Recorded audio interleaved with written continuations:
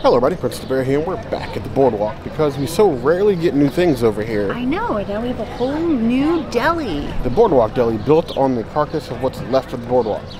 Yes, so we're here to try some New Jersey style stuff. Apparently they have vegan options, so let's go get our deli. In WandaVision. Be sure to subscribe. You heard the girl.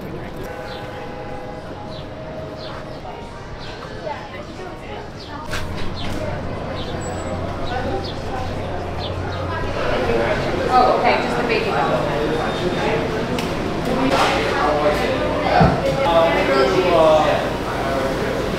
We're in Jersey. I would like to get the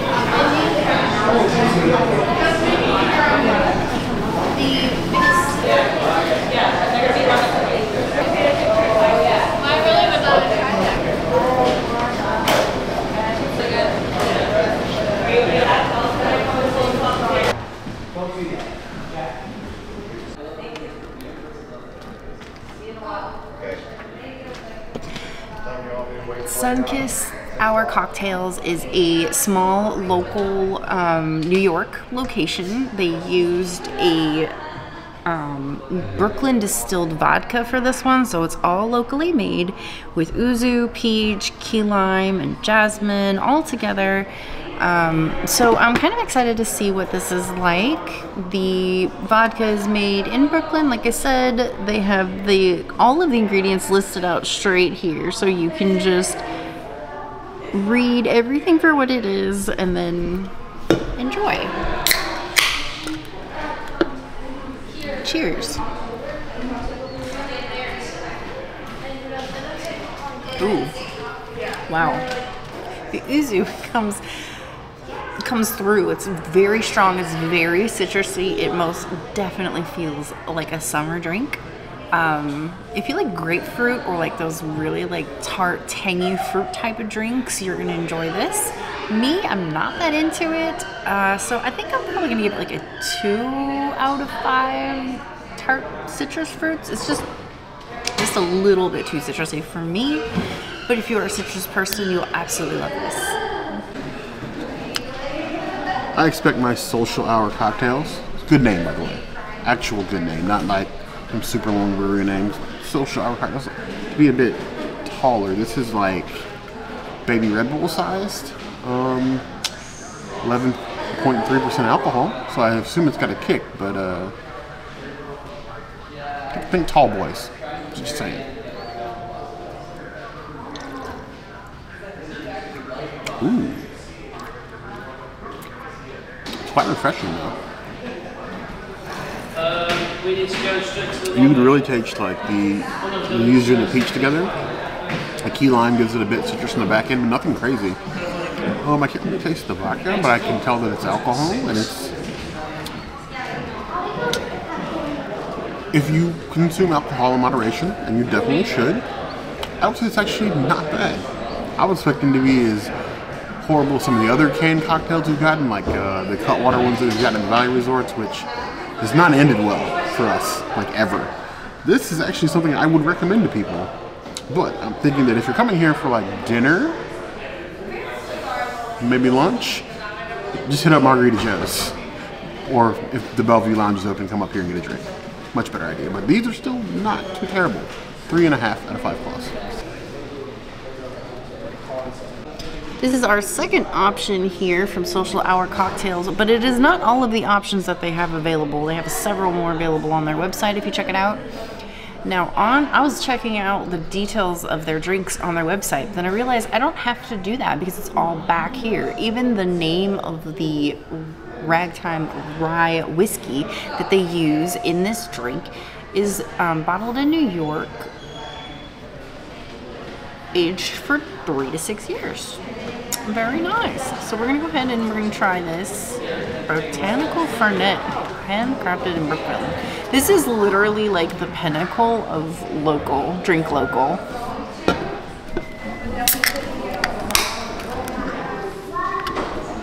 I want more like drink local type drinks like this around. This is amazing. Oh. Oh, it needs a, is there lemon in this? It needs lime and ice and lots of garnish. Maybe some peach. Ooh. These drinks pack a punch, but I don't know if this is the kind of punch that I like. It almost reminds me of those like Jameson ginger lime drinks that we had recently, where like it was used as a mixer. I feel like this is one of those things for me, but I'm still gonna drink it. I will give it a 3.5 out of 5 whiskeys. I definitely like this one better than the Sunkissed. You know, social hour, if you want to collab, partner up, to be the face of your new cocktail.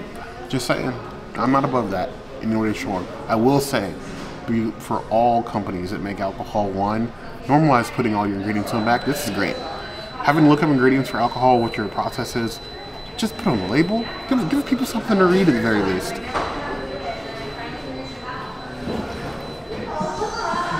Ooh, that's strong. It's definitely, you can definitely taste the rye whiskey. If you don't like rye whiskeys, I'm gonna have a problem with this, but I like the flavor, even with the lemon. It's a very like drinkable cocktail. Like if we had a private beach, like the one that's over by Beach Club, I could get some of these and set up in the sand, sometime not August. This is not, I kind of like these. 3.5 out of 5 plus.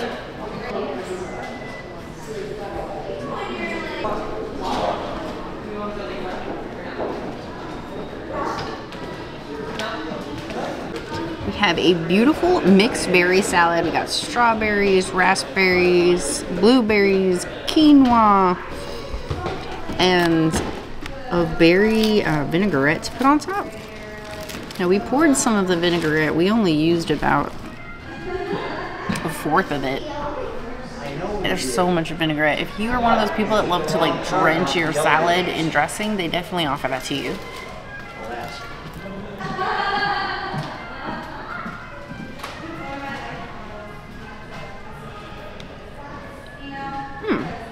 It's kind of nice with like the seeds and stuff.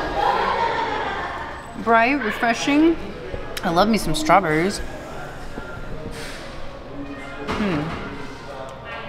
The vinaigrette isn't too overpowering. It complements everything really nicely. I'm sure once I toss everything together, it's gonna be even better. I'm not a big salad person. Bear is the rabbit food person on this channel. I think I got this so that we could share, but I don't think that he's gonna want to share it with me. I think he's gonna take the whole thing. I'm gonna give it a 4.5 out of 5 salads. Tosses my salad. This is the family channel. There's something about berries in the salad to me that just works. Maybe it's my foraging roots. Backstory, I have no foraging roots. I am not an outdoorsy person. I was when I was younger, but I wouldn't call that outdoorsy. It was like forced Boy Scouts. Tangent. Either way, berries on the salad.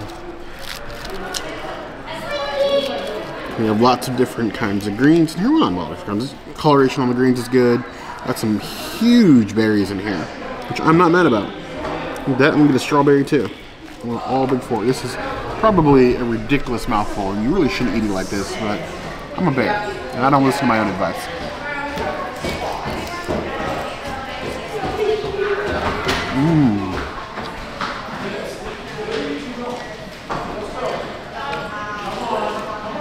That dressing with the berries, it's like the perfect balance of like sweetness and tart.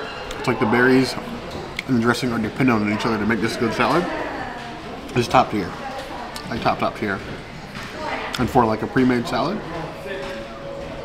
I am very impressed. 4.5 out of 5 plus. I could do with maybe something else for like some texture, but other than that, if I was looking for a quick snack before I ran into Epcot, I would definitely pick this over anything else. Maybe more seeds? Maybe more seeds. Or quinoa? I don't know about the quinoa. I know you're pained about quinoa. Good.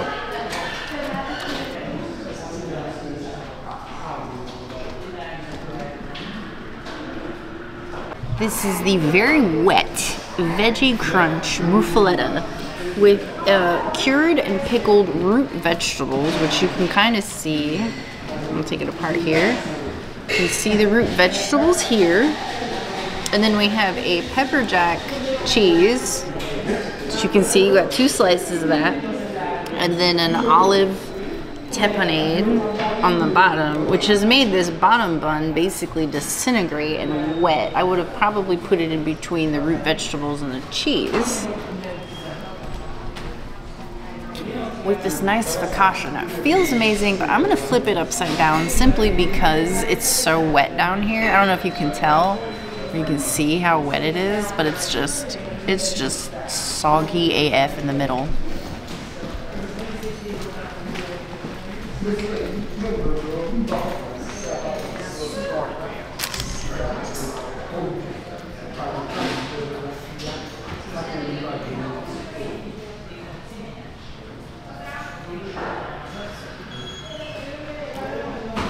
I love the bread. The bread is a 10. The root vegetables are pickled and seasoned beautifully. That, what's it called? No, the tapenade, the olive tapenade is where you lose me. It's very beautifully done. It's seasoned perfectly. It balances everything nicely. It is a beautiful sandwich. But I don't like olives. I don't like olives at all. So for me, it's straight ick.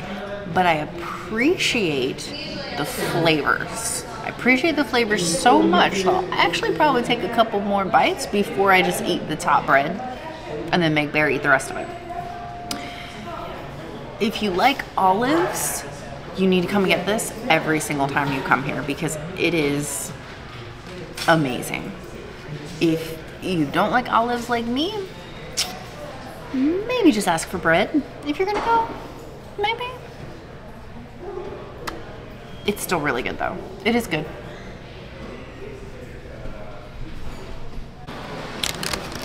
So I'm always amazed when they manage to find something that is plant-based without using alt meats and how the creative ways in which they do that. I can definitely agree on the placement of the tapenade because yeah, it is literally soaked all the way through, and the bottom of this bread is like a Florida pothole. Like it's like one hard press away from just falling in, you know, sinkhole style. I like the pepper jack plant-based cheese. I feel like it looks like Follow Your Heart cheese. Could be wrong. I really can't tell the difference, but that smell, I remember. And the pickled vegetables, I was very worried the Prince is getting this sandwich because I've had regular Muffulettas, certain places around North Florida, and they are extremely strong with the olive. But couldn't be olive bad, could it?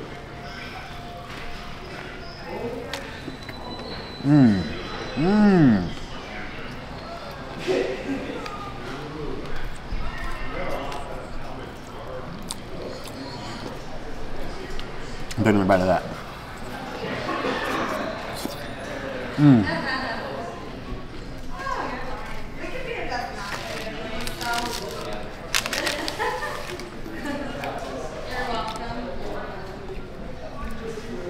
This sandwich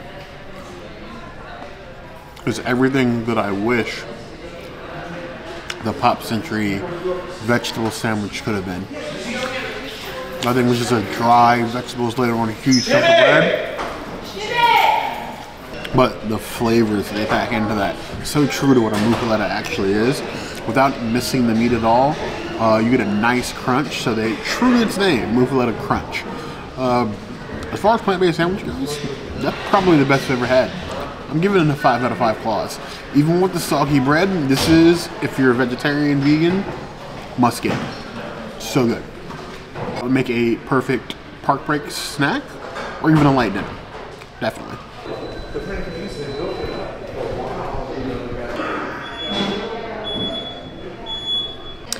One of the options that is plant-based that you can get with your food is this coleslaw. Now, I'm pretty sure this slaw is from Regal Eagle, but I am not mad at the fact that like Disney is 100% behind vegan coleslaw like as a normal thing. Let's normalize, you know, not using mayo.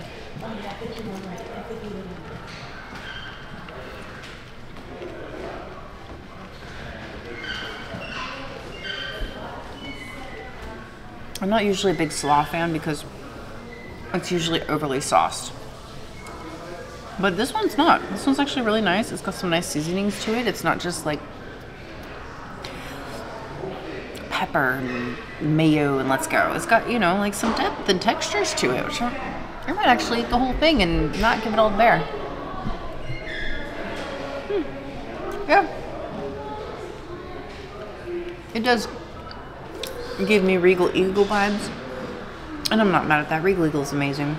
I'll give this a 4 out of 5 coleslaws. It's a nice cup of slaw. I like slaw. I would consider myself a slaw kind of bear. Maybe not kind of sore, but kind of bear. I like a good slaw.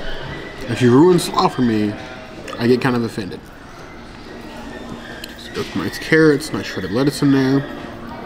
Definitely seasoning. This is a little liquidy at the bottom, but not enough to like ruin the slaw. Ooh. It's got a crunch. It's good slaw, right? It's really good slaw. It is definitely above average slaw.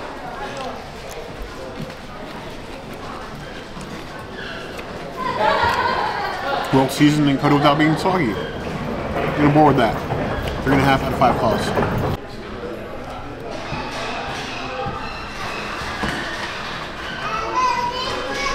This is your other option for side. It is chips. I think this is more of a value than getting the coleslaw because the coleslaw is such a tiny little cup, whereas this is a bag. And I do appreciate the fact that these come pre-packaged as sides. So like if I wanted to eat my sandwich now, but then I wanted chips later, I could take these into the park with me as a snack instead of like having to eat everything on a plate immediately. Same thing with the slaw. If I wanted to go picnic in the park, I could just take the slaw in the container. How awesome is that? Now, these chips we have had many times before at value hotels, at moderate hotels, at deluxe hotels. These are house-made chips. You can find them everywhere on property. The best place to eat these chips is actually at the Territory Lounge at Wilderness Lodge because it comes with like a plant-based ranch dip, which is really nice.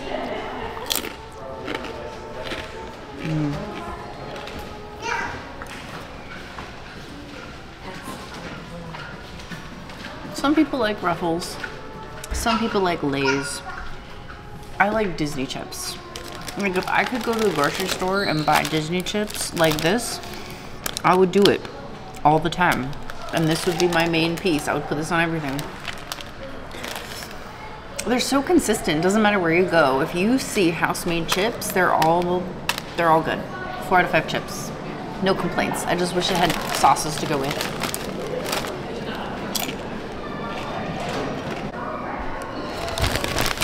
Welcome in. This is actually a nice sized bag of chips in a recyclable bag, no less. You could have also gotten a soup, but it was a tomato basil soup, not marked as vegan. I'm sure like most tomato basil soups, there's cream in it.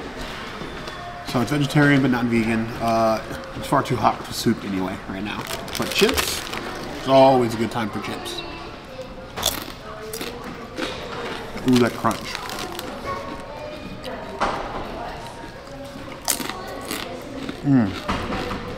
No?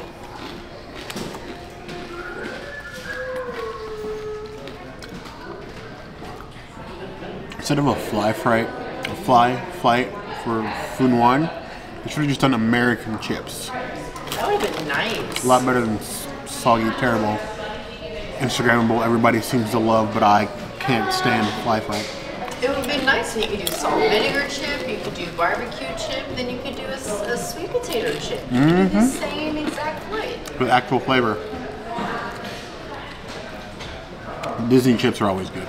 3 out of 5 plus.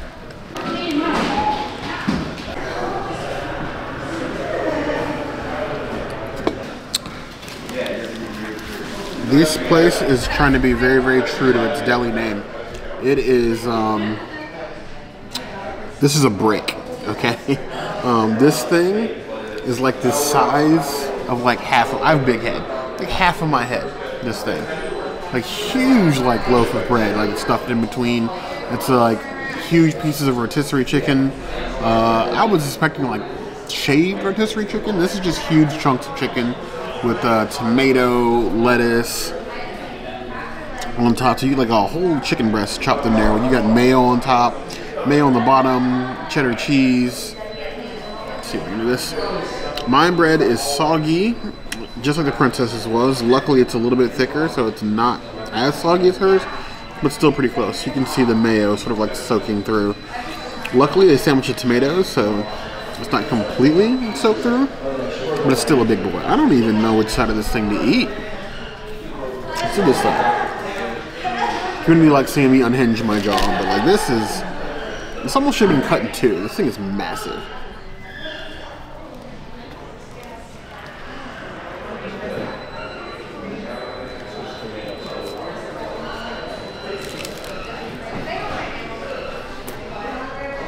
So that was a slippity sloppity mess. The cheese is good, tomatoes are good, but everything is so slippery. So like when you bite into it, I'm trying to like take a significant bite, and then also trying to prevent it from like shooting out the other side of the sandwich because there's so much going on in there. Especially with the chicken pieces being so big, like you literally have to like chomp down. It's not a light bite sandwich. It's in Subway. This is like two Publix slows stacked on top of each other, trying to like bite through those to make sure you get everything in a bite. The flavors are good. It definitely breathes deli sandwich to me. And the chicken, which I was expecting to be a dried out mess, is actually nice and juicy. Very well seasoned rotisserie chicken. It's a good sub. It's not going to sway me away from the Publix down the street, but if I'm here on Disney property and I'm craving deli sandwich, I think this represents nicely. But the thing is, I can't stop thinking about the princess sandwich. I can't. It's just that good. All yours. 4 out of 5 plus. This is a sandwich I would come back to. But having had the plant-based sandwich, just stuck on the brain. Twitter paid it over food. As I'm eating this thing and it gets more deformed, it reminds me of a princess's plant-based sandwich from Homecoming, where you bite into it and you basically have to reassemble this thing every time because it just flies all over the place. You're definitely getting your money's worth. I'm not complaining, but it's a bit messy. It's a workout. Wow.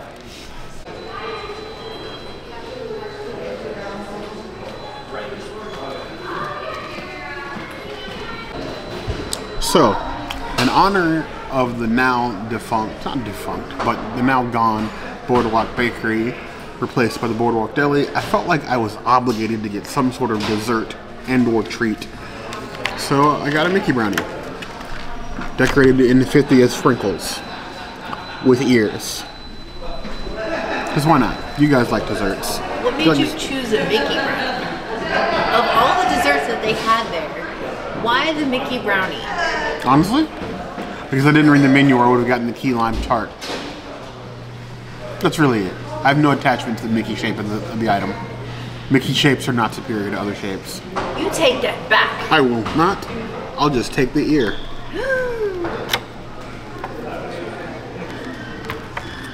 Maybe. It wants to come out. There we go. That's what you get for saying bad things about the mouse. Well, the mouse can't hear me with only one ear.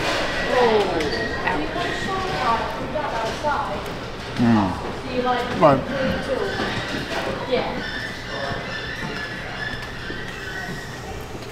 I can see the appeal. It's a good brownie. No, it's not better tasting because it's Mickey shaped. Yes, it is. But it's a good brownie. It's real nice and crunchy.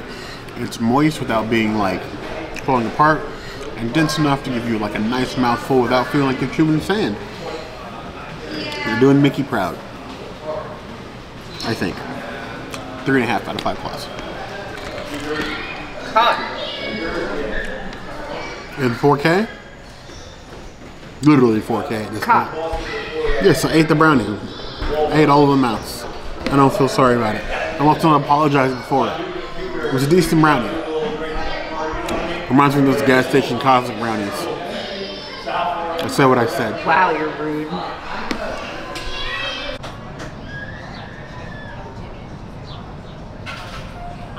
So that has been the Boardwalk Deli. I'm actually sad that I didn't get a big pickle because I forgot they had the vegan big pickle house made. Prepackaged. But we get to come back now, and I get to get that the next time that we come. And I guess if this video gets at least 50 likes, we'll come back for breakfast. Yes. This is definitely, I think, a great addition to the Boardwalk. I'd like to see a revitalization of the Boardwalk. Part of that revitalization, I would like to see an actual parking system. I think that this is much better than the bakery option, because the bakery really didn't have a lot of food.